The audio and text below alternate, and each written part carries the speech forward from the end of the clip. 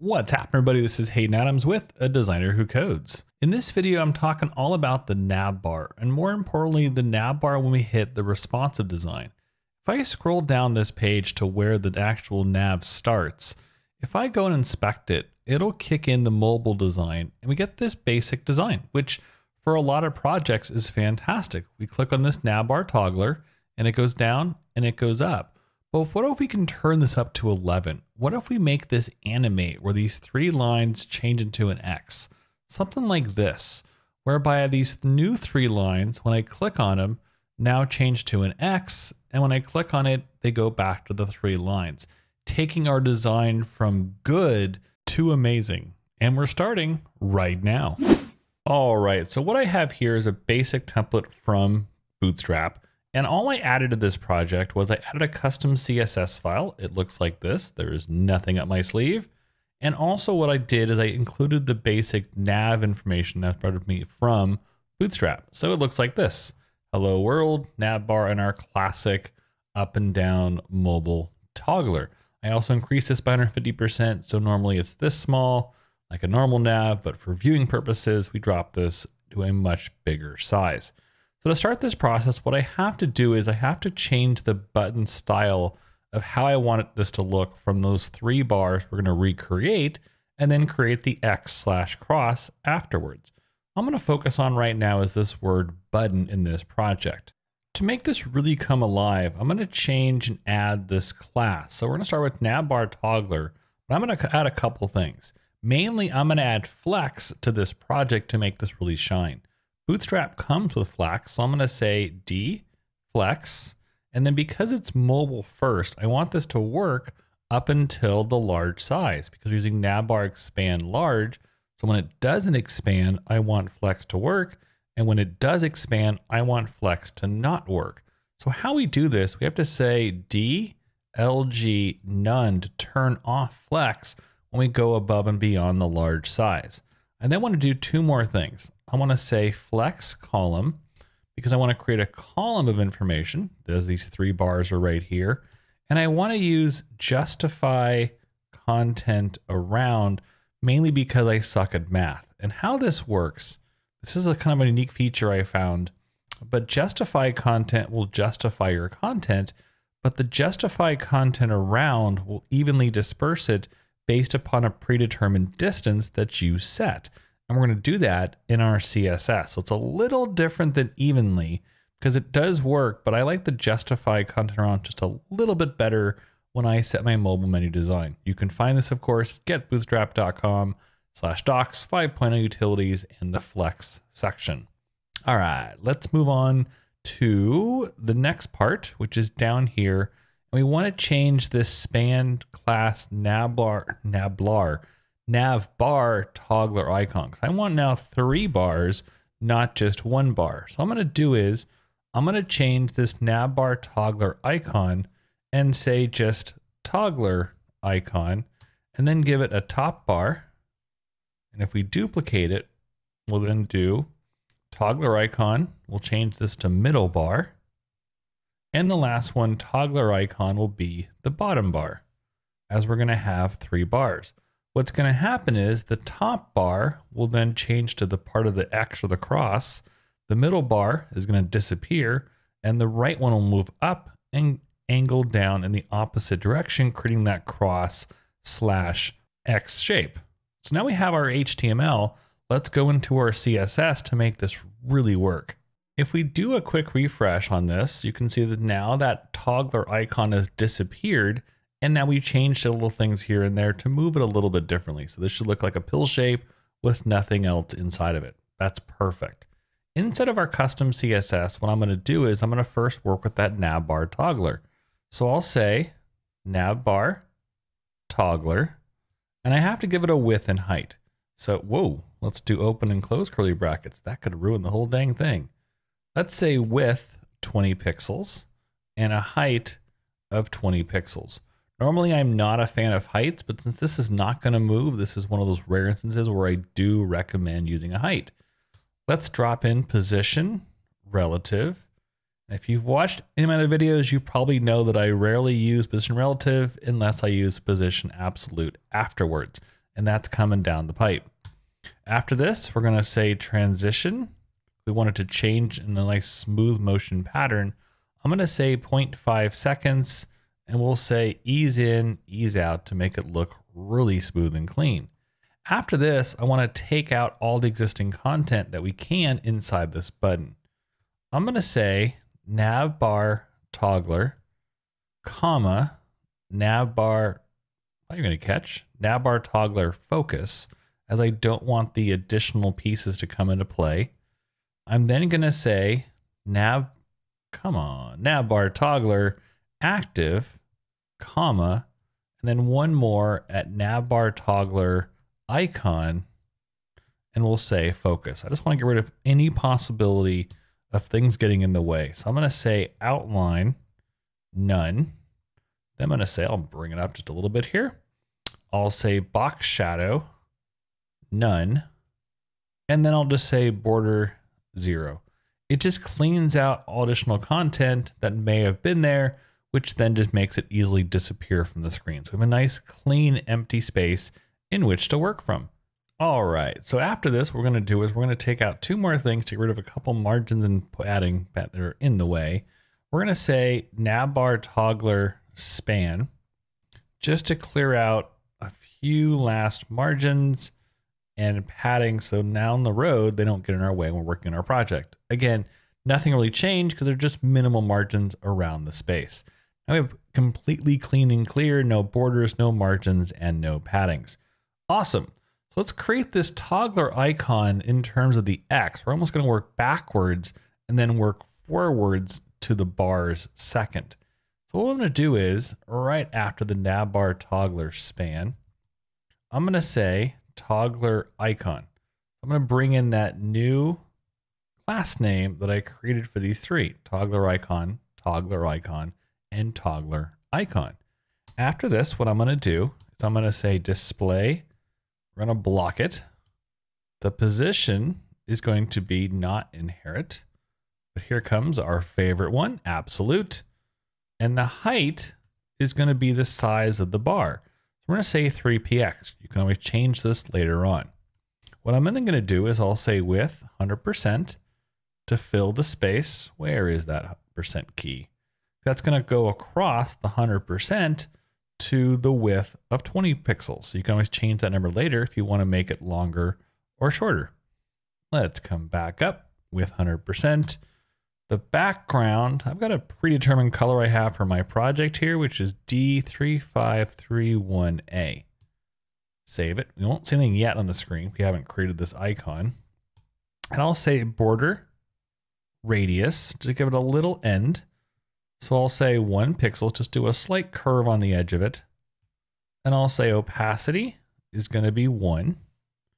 Left, we're going to default to 0 just to place in the right spot. The transform I want to do, you have to set this first. It's going to rotate by default at 0 degrees. It's going to rotate later on once we have it change. And we'll have a quick transition of 0.25 s for seconds, and ease in, ease out, and the semicolon. Again, we just have, it looks like one line because they're all stacked on top of each other because of position absolute. If I take it out, they just disappear, but the absolute holds it in place. But of course we have 1, 2, and 3 on top of each other. So we're going to have to spread them apart, and that's the power of the flex. We've made a flex column and justify content around to help it space it out appropriately. So if we scroll down from toggler icon, what I want to do next is I just want to set the default middle bar. I like to do easy math, so the middle bar almost becomes literally the middle bar, and I can count up, or in this case, negative numbers for positioning, and positive numbers down for the third. So what I'll do is I have to set the middle bar as like a default setting. So middle bar, I'll say let's try margin top of 0 pixels. It just holds it in the right spot for right now. After that, we want to then do almost a backwards design. So when this is actually working, what does it do? So let's make a note and say when navigation is clicked, what's going to happen to these lines? It's almost going to build it backwards. What we're going to do is we'll say Navbar Toggler and we'll say top bar. There we go. Top, middle, and bottom. Top bar goes first. We're going to say margin top 0 pixels and transform. What we'll do is we're going to have it rotate to an angle of 135 degrees. So we'll say rotate and we'll say 135 DEG to make it rotate. That's going to go down in the first part of the cross/X. After that, we'll do the middle bar. So we'll bring this back up. We have the top bar. Let's do Navbar Toggler and we'll say middle bar. From there, we're going to say opacity of 0. Make it disappear and we'll create a filter to help filter it out. So we'll say filter alpha and then we'll say opacity equals 0 to help kind of fade a little bit in the transitionary effect.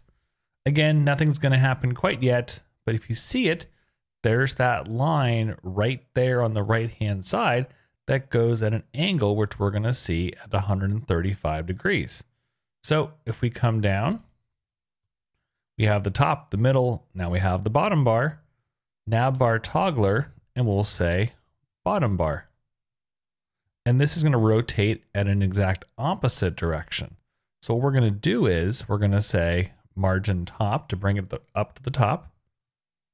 And we'll say 0 pixels. And then we're going to say transform and rotate at negative 135. 135 DEG, trying to find that negative key. Now what happens is, whoop, there it goes. Check it out. We have the X looking great. So we have the end first, and then we'll get the beginning done second. So what I'm going to do is come down here and we'll make a note and we'll say state when the nav bar is collapsed. What we also to do is add, let's make a note of that before I mess it up. I'm going to also add the word collapse to this project because I want to actually see now we made the opposite when we click it, but the default state is not the cross. So what I have to do is I have to add the word collapsed into my HTML. So inside this button class, after the Navbar togglers, we're like to put the word collapsed. What's going to happen is we're then going to lose eventually this X. We create the word collapsed in our project. So in the custom CSS, what I'm going to do is I'm going to create something new, but instead of using the word Navbar Toggler top bar, I'm going to say Navbar Toggler collapsed dot top bar. So what I'm going to do here is I'm going to say Navbar Toggler dot collapsed, and then we'll say top bar. And in here, we're going to move the margin top to negative 20 pixels. It's going to move up and the rotate will be back to the default of 0 degrees. So I'll say transform and rotate 0 DEG. That's going to do is move the bar back up to the top and keep it linear. We did the top bar. Let's do the middle bar. Navbar Toggler dot collapsed. Caught that. Whoa, not all of that. Let's take out the word Navbar Toggler twice and just put a period in there. There we go. Let's fix that. And we'll do middle bar. The middle bar will be opacity of 1. We want to bring it back. And it's going to be set to the default, which we have up to the top, of 0 pixels. Margin top 0. It's like this is the 0. We go up negative 20 and down negative 20. So opacity 1 and filter. We're going to bring it back to existence. So we'll say alpha and we'll say opacity equals 100. Perfect. We have the middle bar. Now if we save it, there it is. We got the top bar, the middle bar. Now let's bring that bottom bar back. So we'll say Navbar Toggler dot collapsed and bottom bar. Bottom bar is going to have a margin. Top, if we went up -20 to keep it consistent, I'm going to go negative or +20. Almost messed that math up already. And transform, we're going to say rotate 0 DEG. And now check it out. We have our nav bar matching our nav bar here in our design. Pretty cool. We save this right here. And after that, we want to actually add a color, because before I don't want to use the same color twice. So I actually brought in a gradient, and we can actually do the gradient using a fantastic tool. So there's a great site, let me move this over, called cssgradient.io. I like to use a gradient because it kind of gives an extra kick to this design. And the great part about it is this is a visual way of creating gradients, and down below creates a gradient information for us we can just use in our project. So if we come down our page design, let's actually save this first, make sure it's all working. Save, refresh, click, check this out. It is working fantastically, amazing. And again, if you don't like it that big, you can always change the size of the width and height, where if you want to say width 200, heck, we can go full on crazy town. And there's our big X. Now that's of course really overwhelming, but I might want to say 40 pixels. If I refresh the page, now it's a little wider. So you can design what you want to work with. And the power of flex is this is set to the middle of the nav bar. So you can adjust your design however you want. Let's go back to 20. Make sure it's the same up there. Refresh the page. So again, you can choose how you want your nav bar to look like, or if you want them closer together, again, you can change the 20 to 10. So it's your options of choosing different numbers. So we have it working. So let's go actually add that final layer of color for our gradient. At the very bottom, we'll say color, that's a good one. Color of 3 lines.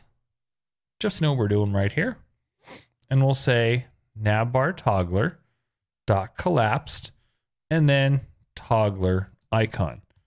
Now for this color, I have a different one picked out, which is a little red and blue. So I'll say background, and in here I'll say linear gradient. And in the gradient, what I will say is 263 degrees for the angle of the gradient, the angle of the degree. And we'll say RGBA.